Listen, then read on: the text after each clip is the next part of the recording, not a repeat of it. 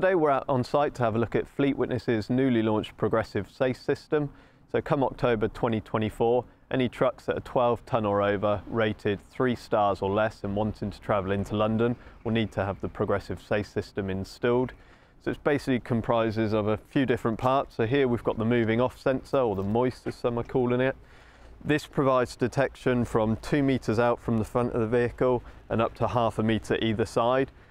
The driver gets 2 types of alerts in the cab, one being informational and one being a warning signal.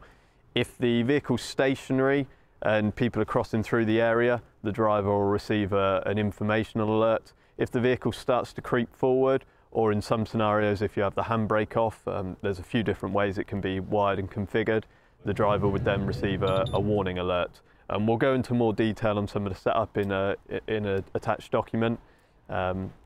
That covers the moving off. Coming around to the side, we've got a 1080p HD camera, so most trucks are probably going to have one of these fitted already.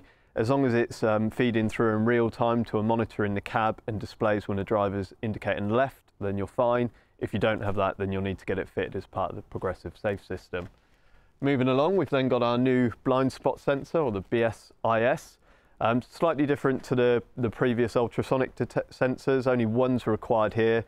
The detection zone is much larger, and it also uses a different type of technology, so it's using radar technology.